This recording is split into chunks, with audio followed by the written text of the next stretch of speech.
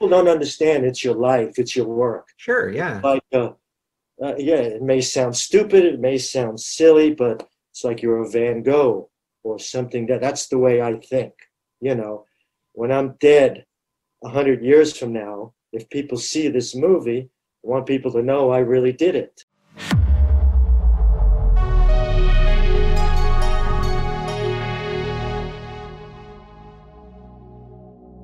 Guys, I am sad to announce with a heavy heart that Steven Lambert has passed away on August 18th, 2023, which would have made him 68 years old. So I'm going to share my thoughts and experience with Steven. After I give you guys a quick refresher, I'm going to read his bio from IMDb and then share what I think about the whole thing. It's tragic. You know, like, there were some posts that people had put up a couple days prior to his passing, you know, saying to send prayers and other things, and that things weren't looking too good. Even talked to a mutual friend of ours the other day, actually the day before he passed, and he was telling me the situation was really bad, but, you know, we were praying for him, hoping for the best, but, you know, unfortunately, that didn't work out. So just a quick refresher on Steven Lambert. Of course, you know, stuntman, actor, great martial artist. IMDb's got a mini bio. It says he's a stunt coordinator, stuntman, stunt actor, fight choreographer, martial artist, and actor. He has also worked as James Wood's stunt double for 25 years. He's also worked as Martin Short's stunt double for the film Inner Space, as River Phoenix's stunt double in Indiana Jones and the Last Crusade, and Jason Statham's stunt double in The One. He has done stunts, worked as a stunt double, and choreographed or coordinated countless movies, including American Ninja, Revenge of the Ninja, Always, Indiana Jones and the Last Crusade, Dragon the Bruce Lee Story, Remo Williams' The Adventure Begins, Total Recall, Time Cop, Star Trek Insurrection, Casino, Titanic, The Ocean's 11 Trilogy, and White House Down, among others. His work has garnered him 2 stunt awards, Best High Work in Remo Williams' The Adventure Begins, and Best Fight Sequence. He was inducted into the Stuntman's Hall of Fame in 1986 and was a member of the Stuntmen's Association for 33 years.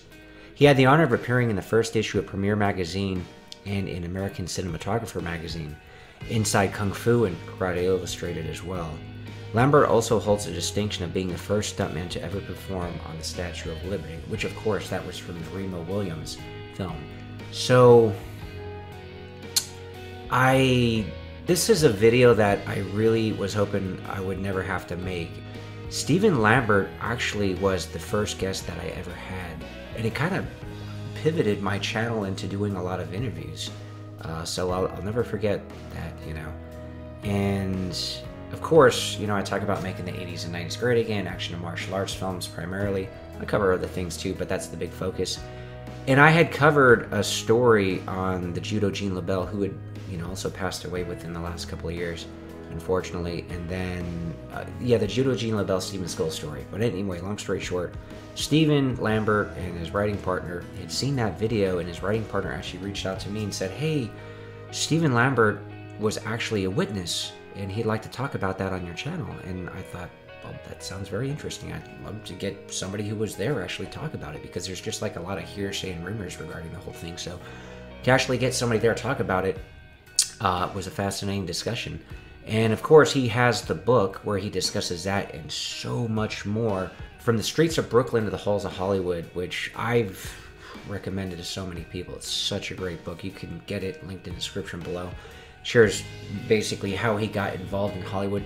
And Steven Lambert in many ways was a pioneer. It was him and a couple of other guys like Al Leong and James Liu who really were like at the forefront of being martial arts stuntmen. So, and martial arts were, you know, really kind of taken off in the 70s and 80s.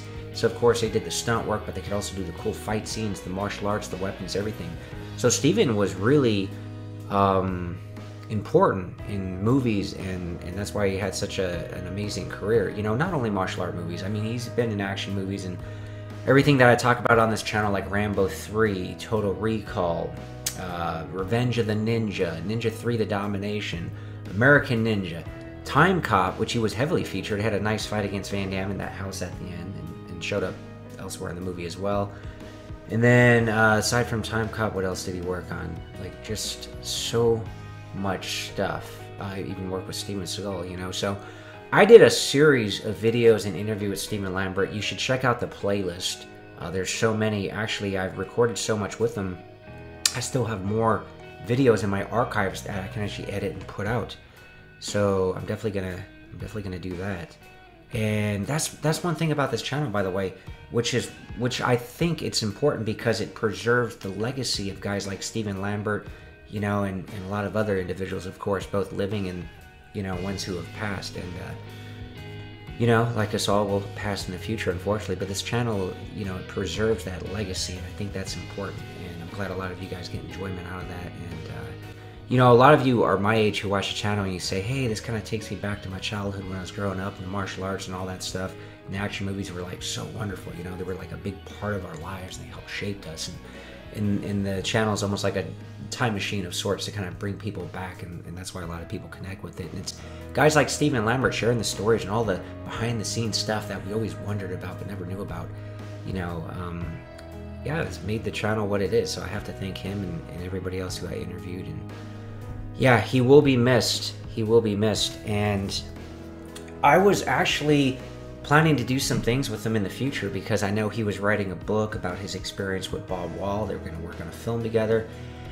And then Steven was also had a few different projects, like a ninja movie that was supposed to be really good. And actually, he was going out to Israel because I believe he's going to be a stunt coordinator on another film.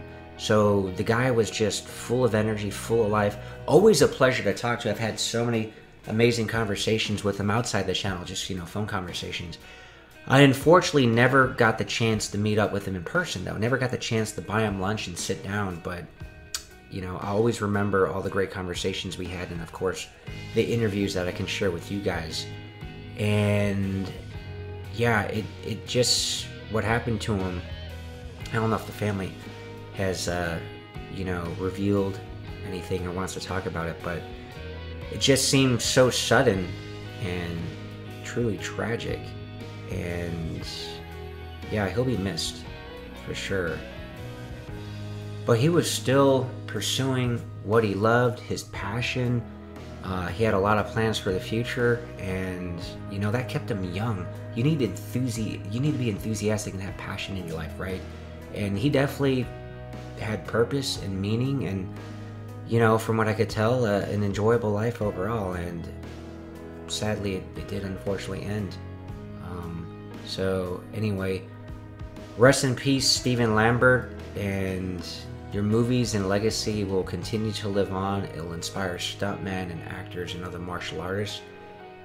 And it's very sad, man. And I do not look forward to doing any more of these kind of videos in the future, because I do interview a lot of, you know, older generation, and, you know, someday they will meet up with Steven, and hopefully they could reminisce about the times they were here, right?